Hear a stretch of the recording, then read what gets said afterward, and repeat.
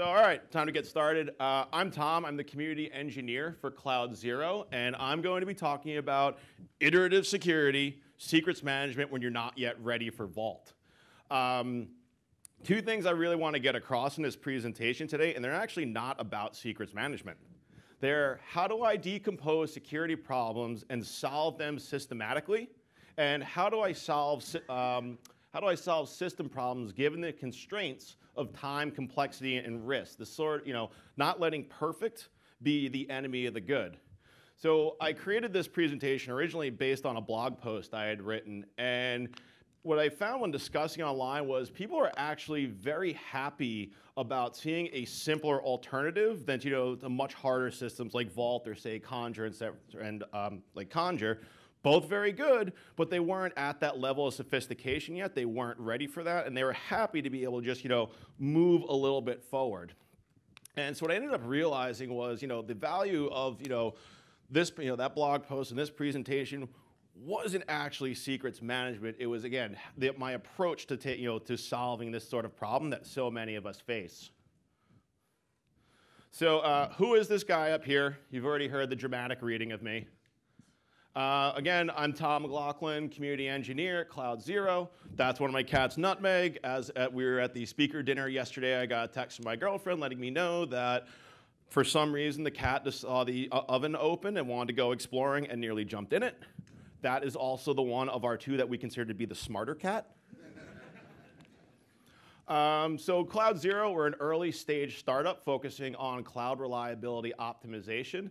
And so our work centers around creating systems that fail less and then ultimately recovering faster when they do fail. We are also using AWS serverless architecture to build our product. So if you're interested in either of those two topics, come talk to me afterwards. I'm a former full-time ops engineer. I spent most of my time working on automation. I have a lot of pointed views about Puppet and how to do automation correctly. Today, community engineer, my job is to engage with the audience and ultimately learn more from all you folks. I've started adding this sort of this few slides into my presentations because I feel that if you understand how I view problems and what's important to me, you can understand why I've come to the particular conclusions that I've made. I don't believe most technical arguments are actually objective or even technical at all. They're really disagreements over the problem to be solved and these sort of subjective weighing of pros and cons to the different solutions proposed. So, yep, there we go. I like startups. I think they're frustrating and a total clown show. But I also think they're really freaking fun. They operate very differently than your average, organization. And I found that they actually, it works pretty well for me. It also means that my problems tend to be a lot smaller in scale than most people.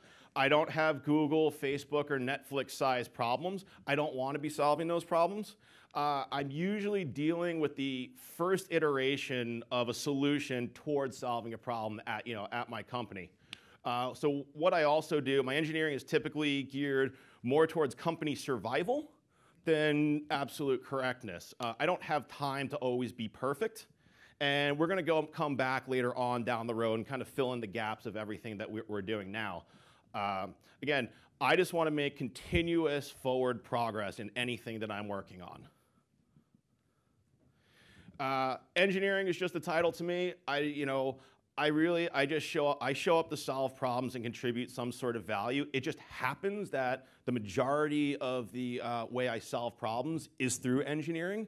If I need to use different skills, if I need to think a little bit more creatively, I'm going to use that. I love this this cartoon up there because if Thanos can't use Mjolnir to hit Thor, he's just going to use Thor to hit Mjolnir repeatedly.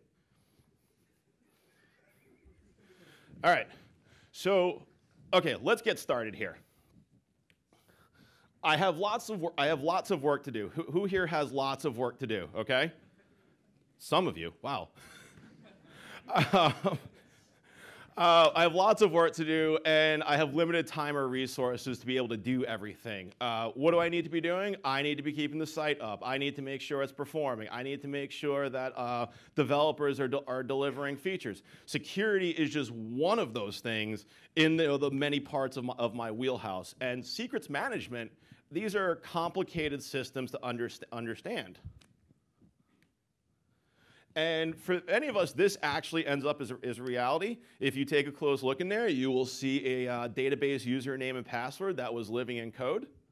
And it's something that you can laugh, but your friend right next to you may well be dealing with this right now. I see a few heads nodding. I have totally been there. I have totally been in situations where I've been looking at code and realizing, oh, wow, all these, we have passwords here, we have API tokens all here. They're literally just sitting in Git in our code. And so we have all this technology, but why does this problem still exist for us? Why do we still have people taking passwords and tokens, et cetera, and putting them in code when we know we're just not supposed to be doing that? And for much, I think much of the reason is this is how we present security today, There's no in between. You're secure, you're not secure, and there's a ton of assumed knowledge between points A and B, okay? And all this, leads to security paralysis. We don't have a clue what to do. We don't have a clue how to get from point A to B. And given 8 other choices of priority, we're going to kind of shift our focus towards the things we can actually accomplish.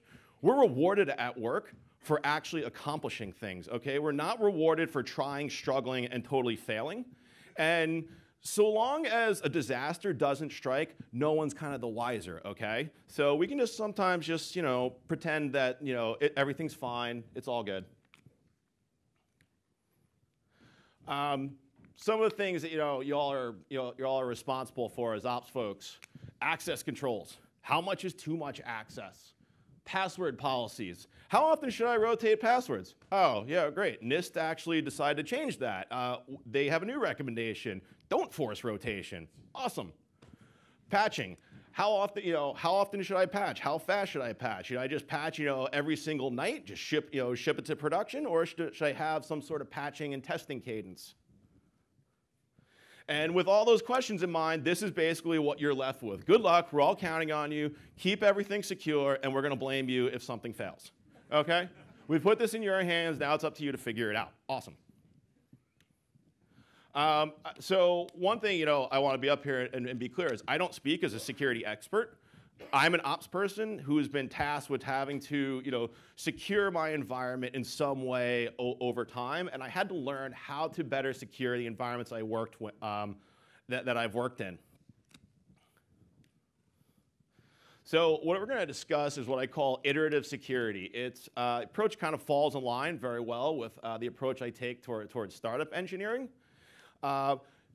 We're just going to start gradually improving our environment over time. We're going to start with lower hanging fruit. We're going to start with a simpler solution. And as we develop in maturity, we can work towards more sophisticated goals.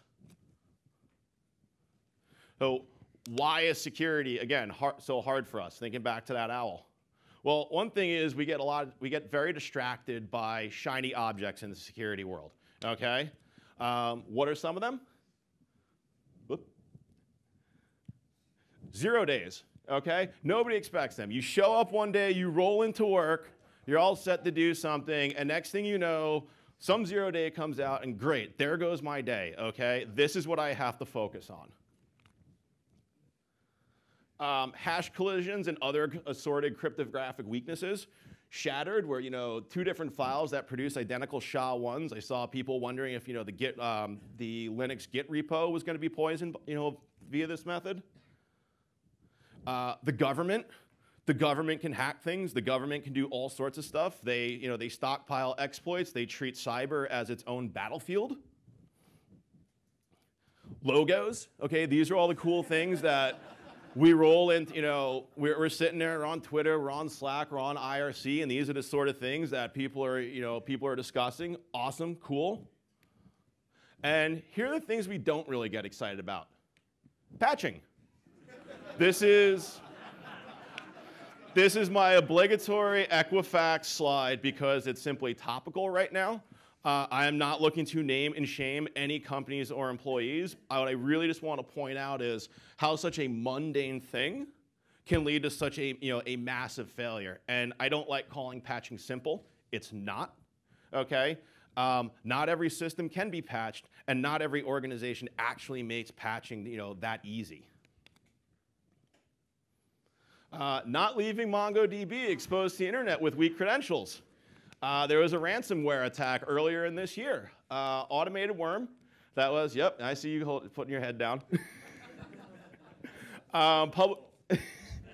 Publicly exposed MongoDB systems with weak credentials just sitting there out in the internet, and a worm traveling and no credentials, thank you. No credentials on the internet, and a worm that was going around and again taking them over and Bitcoin ransoming them. And then from there we went to not leaving Elasticsearch exposed on the internet with weak credentials. A few weeks later, the same damn thing happening again. They just changed their target. And then finally, actually learning from our mistakes, after Elasticsearch, MySQL started being targeted, and I just decided to proactively warn the Postgres community that they were going to be next. Like, no one's paying attention. And this was early this year. All these systems was over the span of like 3 months. Every time people finally got around to fixing one problem, they just said, okay, we'll just target the next problem. So for many of us, we focus on the wrong things. We get too caught up about whether or not we can protect ourselves from the NSA, and we look at that little red exclamation point in the top saying we have updates, and we go, yeah, we'll get to that eventually. Be clear, some of you do have legitimate reasons to worry about 0 days and logo of the month, but many of us are not exactly taking care of the basics, and we should really be taking less time worrying about advanced persistent threats and more time actually securing our databases, our open S3 buckets, and so forth. So back to the owl. Okay, draw the damn owl. We don't do a very good job, again, of explaining how you get from point A to point B, okay? We leave it up to you. And what we should be doing is actually teaching how to systematically assess risk and improve incrementally. Where do you start? How do you progress, okay? What should your security posture ultimately look at in the end? Are you just an owl head? Are you some side turn thing, face forward? What should your posture be? And you can find something that, you can usually find information that works on my machine, and then you can find information about, developed by companies with ops teams many times larger who decided to half re-implement Kerberos and open source it, okay? There's not a lot of in-between information, okay? Most of us are in the middle, and particularly towards the left, I've just gotten off my machine, there isn't a lot of information out there. We focus on these much more sophisticated solutions, but again, many of us are not yet are capable of that sophistication. So we know not to put passwords, API keys, tokens, etc. into code, and it still happens, okay? So we're going to solve this, we're going to solve this problem like it's an actual problem at work. And what we're going to do is we're going to develop a threat model for a hypothetical system. If you're paying attention to nothing else in this presentation, pay attention to the next few slides. This is the meat, this is the stuff that you will actually learn something and you can apply after you leave this. So again, we're going to start by identifying and assessing, some sort of security threats within our environment. First, we're going to be realistic when we create our threat model, okay? Who you are affects the threats that you face and who is after you. If you're a large financial institution, you are probably worrying about very sophisticated attackers, nation states, all that sort of stuff. If you're a dating app, you should probably be less worried about China and Russia and more about employees, whether they're current or ex, automated attacks, or even like, what is your API exposing about its users to other people? Be realistic about damage potential. If every single issue means your company is going to go out of business, you're not going to get anything done. Everything is a priority one, done. Maybe you prioritize risk with financial penalties over things that are just kind of embarrassing, okay? So ask yourself, how well can you defend yourself against the person dropping USB sticks in your parking lot versus the man in the ceiling? And assess and rank damage appropriately. Companies survive being breached, okay? This is a fact of life. It's not a license to do nothing, but it means, you can work at continuously improving. You don't have to start at, completely secure. And originally I was gonna put logos of different companies that have been breached. I'm really against, naming and shaming. So I took all those off, and so I'll leave it as a thought exercise to you. Name a bunch of companies where you've heard, where you understand that they had a data breach, and then ask yourself, do you still shop there? Do you still use their services? So I'll leave it all up to you. So we're going to start by identifying what we actually have to protect in our organization. That is our first step. We have intellectual property. We have customer data, the sort of data that, about our customers that we have. We have, in some cases, customers' data. We have data from our customers that we collect that is, that is valuable to an attacker, even if they just want to actually attack that customer. Try and figure out next what you have to work with. Do you actually know what your environment looks like? Okay, good, it is playing. Do you have a way of actually finding everything in your environment? Do you? All it takes is that one lone system you've kind of forgotten about until, forgotten into institutional memory. That's going to cause a really bad day for you. Also, I really like this graphic because if you watch a lot of the balls move around, you'll see all these complicated maneuvers they go through, and at the end, the ball just explodes or disintegrates, and you're just like, it went through all that work to literally produce no value at all. Okay, it's it's a metaphor for some organizations.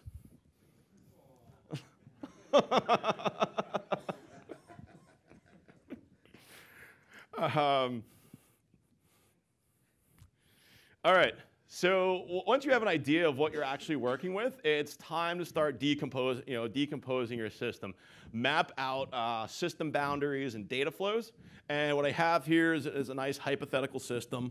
I don't want to fall off here. We have customers, they have agents, and they are sending data. It's going through an ELB. We have our ingestion service. The ingestion service, in turn, takes these events, drops them off to RabbitMQ. Consumers pick them up, and they write to RDS. Come all the way over to here. You have your users. Again, they're going through an ELB to our front-end host. They want to know about the data that we've actually been collecting from them. And so, again, they query a back-end service. Again, querying RDS where we've just been writing to.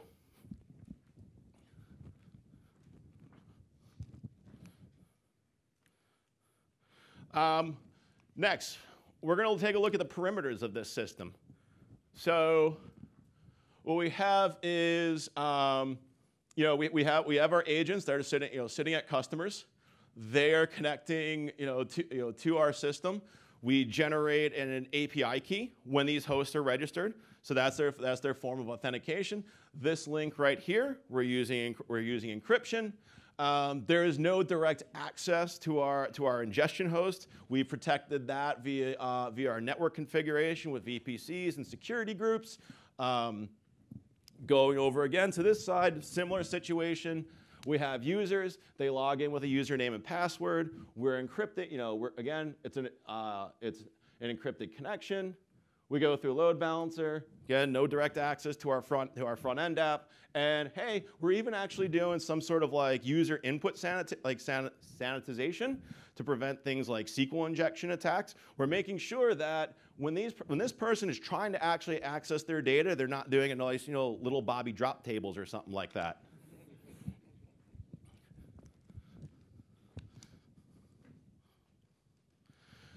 So now we come to another point. Yeah. We ingest data from clients, we send it to RabbitMQ, and then a consumer picks it up and puts into RDS. RabbitMQ requires some form of authentication. How are we managing passwords? Not a clue. Okay? Maybe they're living in code. All right? Here's a problem in our system that we have actually identified. Getting access to RabbitMQ, that lets an attacker take a look at our customer data in real time. Moving over to, further in the pipeline, we have RDS again, where we write our event data to, and when we have the backend service that wants to fetch this event data, RDS, passwords, we're not sure how we're managing them. And here, this is actually really even more valuable. This is like the crown jewels. This is our customers' data over time. You get access to this. You can look through what our customers are have actually been doing. So we've identified a few threats, some of which we feel are addressed, some of which not. At the network layer, exposed network ports, no, we actually feel pretty good that our VPCs and security group configuration is actually pretty good. Patching EC2 instances, the host layer, not actually sure how we're taking care of that. That's another presentation for a different day. We've identified weak secrets management as an issue. And user submitted data, we think we're actually handling, again, this pretty well. So time to now document our threat. What is our problem? We have weak password management within our environment. At 2 points in our infrastructure, we're not managing passwords. Both points, there's highly valuable assets. And a breach would be pretty bad for us, okay?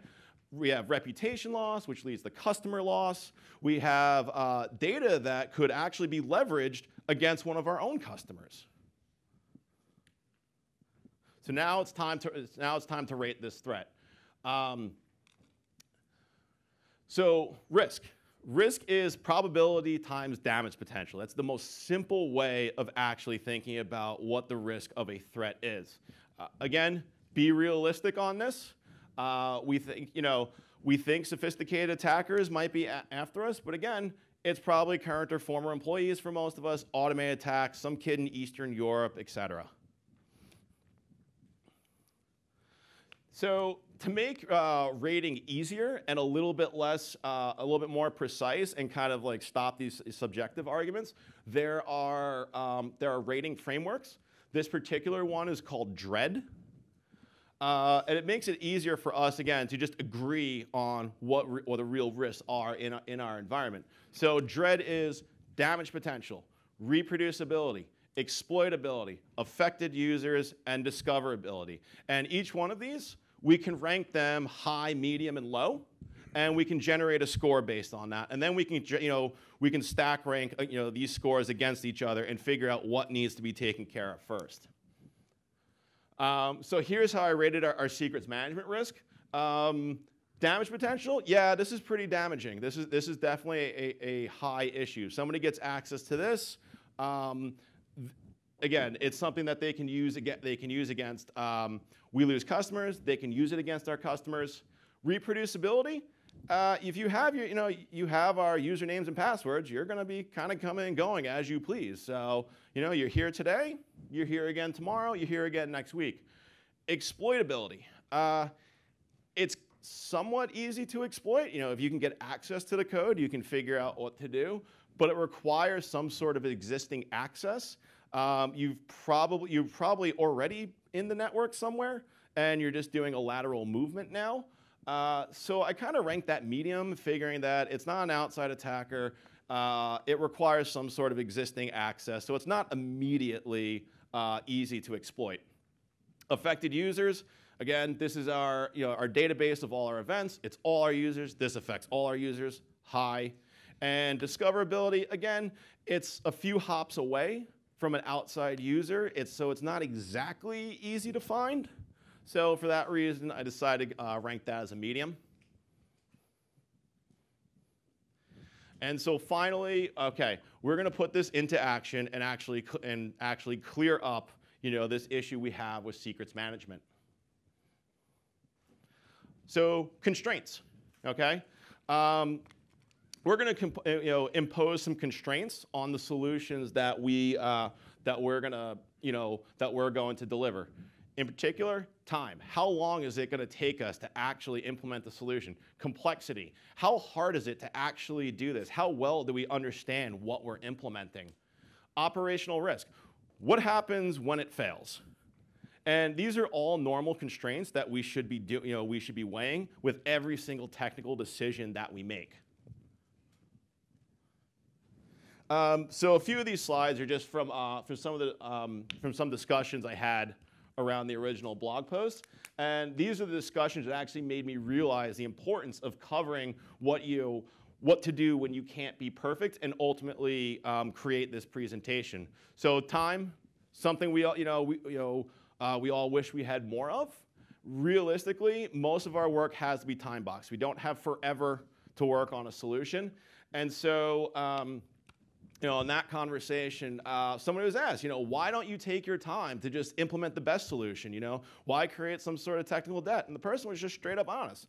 I have 9 other priorities, okay? This is literally not the most important thing for me to do right now. I simply just want to take a small step to making things suck less. That, again, recognizing that we have multiple priorities is just something that we have to recognize when every decision we make. Complexity, the devil is in the details. The person said, why not use Vault? It looks simple. I mean, I just deploy it. And it's like, okay, well, how are you going to handle the master encryption shards? Where are they stored? Who has access to them? What are your storage backends going to be? How will you do authentication? These are questions you actually need to answer. You can't just sit there and say, I deploy this. Awesome. And then risk of failure. This was my favorite.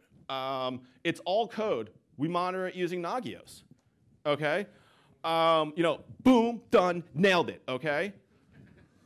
And I will just let that, that comment speak for itself. I won't say I haven't done that before, but it's not something you should probably be doing if you can avoid that.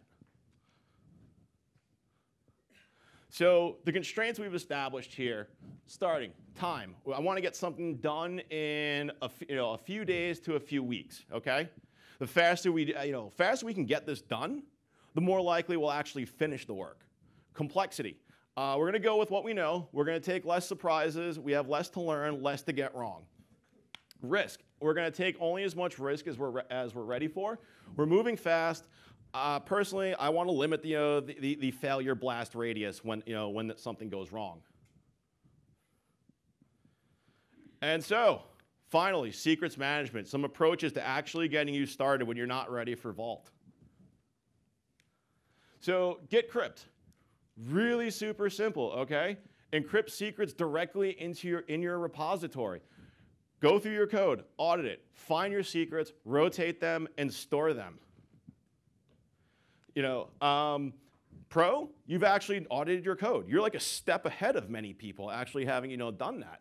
Cons, you have symmetric encryption. You have to worry about the master key proliferation, et cetera. Your to-do is pretty much to prevent key proliferation and throw this out. But again, it's a build, satisfy your immediate needs, and throw it away later. You were at the worst point possible. You've at least started now improving. Configuration management systems. Let's start with Puppet. You have Hira EYAML. It encrypts values directly into your Hira hierarchy. You can use public key encryption. You have multiple backends. I personally used it, and I loved it. Pros, centralized. Everything is now living at, you have now at least coalesced everything into one repo. You have public key encryption support that is useful. Cons may require manual intervention when rolling Puppet Masters. I ran into that issue. You may need to clean up your Puppet code if you haven't already moved to Hyra. And now you're thinking, what? Puppet 5's already out, and they've been telling us to use Hyra for years. There's probably several people in here still using Puppet 2.7, okay? There is a Puppet installation from about 6 years ago that you still know is in existence and in use. Your to-do, one of the issues I had written down the last time I'd done this was figuring out a master rekeying strategy in case we had to roll everything quickly. Ansible, Ansible Vault encrypts entire var files in your playbook. This actually ends up being a little bit just like Git crypt. You've done the exercise of at least auditing your code, okay? You still have to deal with symmetric encryption. Everyone needs, the shared password. You have key proliferation issues, and your to-do is really, preventing the proliferation of the vault key, and what do you do about rekeying and rolling secrets?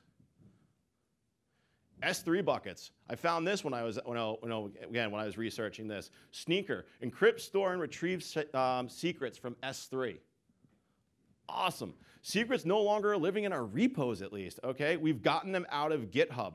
We've reduced our secret proliferation. Cons? How are you managing your S3 buckets? Okay. Anybody here, before you really adopted CloudFormation and Terraform, was S3 just kind of the Wild West of just people creating buckets and so forth? Yep, you're nodding your head. Yep, it's true. So you're probably going to have to adopt some sort of management strategy for your S3 buckets. You need to make sure who actually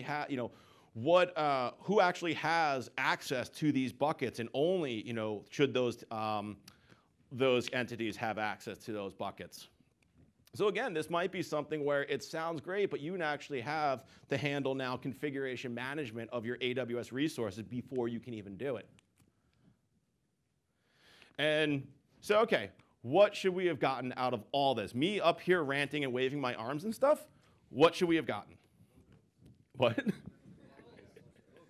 Logos, yes, logos in 0 days. Just forget everything. So less focusing on shiny objects. Like, that's a really sweet car, and I'm sure it's fast, but it's also on fire, okay? And more of this. We can manage this. Let's systematically put out the garbage fires in our environment.